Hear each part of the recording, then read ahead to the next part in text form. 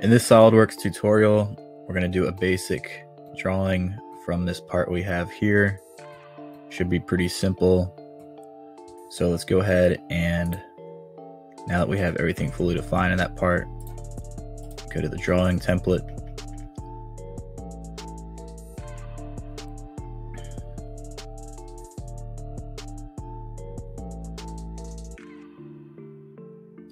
You can see it'll give you the option for different sheet sizes. Right now, we're just gonna do a landscape and it'll give you an idea of the width and height. For larger prints, you're gonna want to do a sheet C size.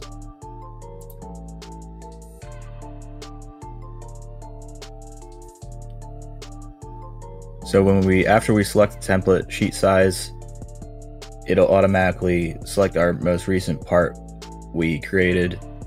So we're gonna hit this arrow forward to select OK. And we can begin placing our first view. It'll automatically have the front view selected depending on which plane you set up in your part. That's going to affect it. So we'll try that out there.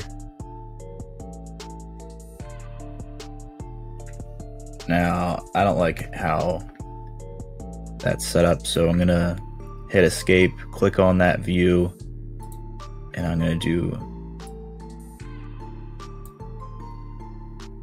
the left view first and hit OK.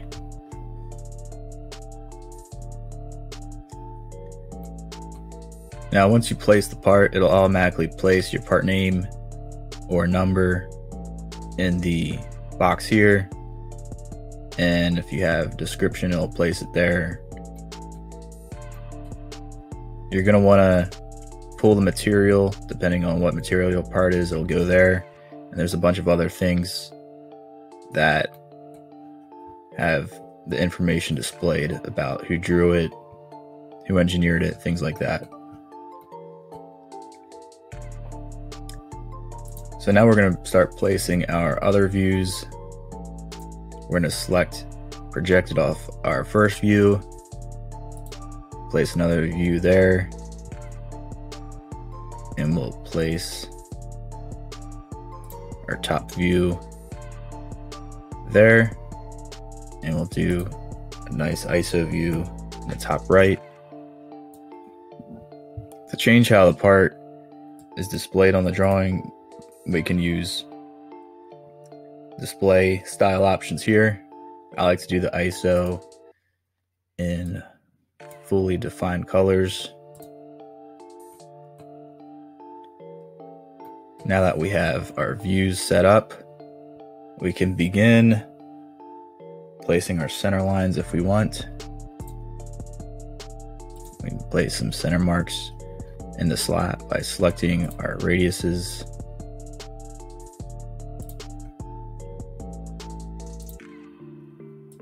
Select the two edges for a center line.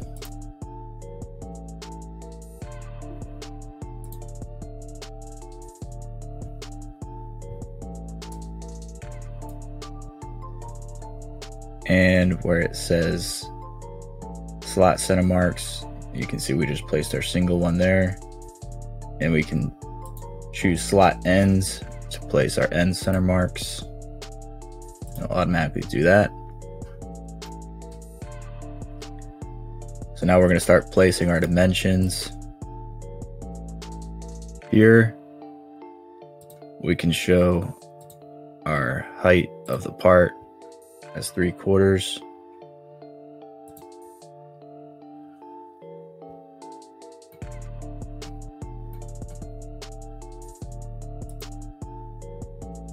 You can also place our width. On this view, we're going to start placing our length.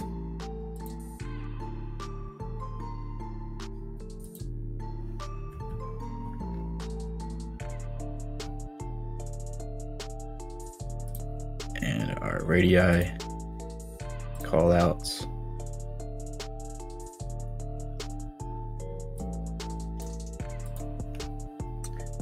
For our radii, since there's more than one, we can put 2 times.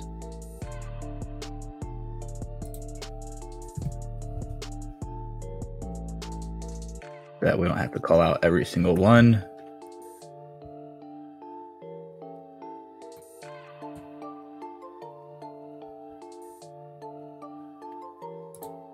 And on this top view, we can either do a detailed view to call out the slot, or since it's not that complicated, we can just draw the dimensions right on this view.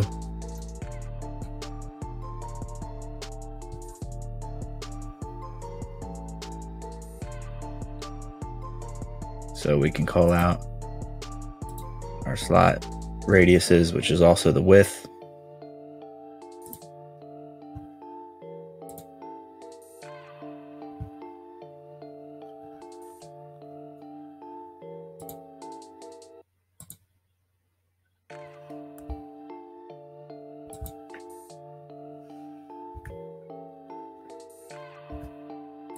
And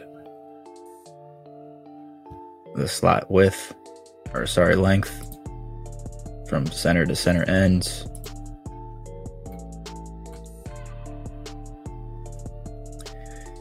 Now, lastly, we need to call out the location of the slot on this top face.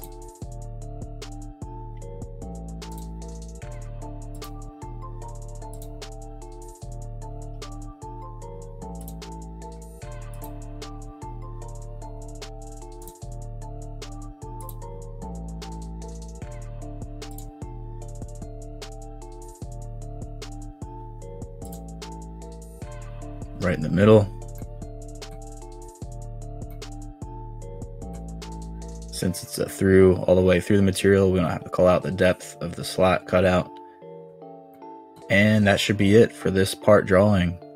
Hope you got a better understanding of how to place your views and dimensions for future drawings.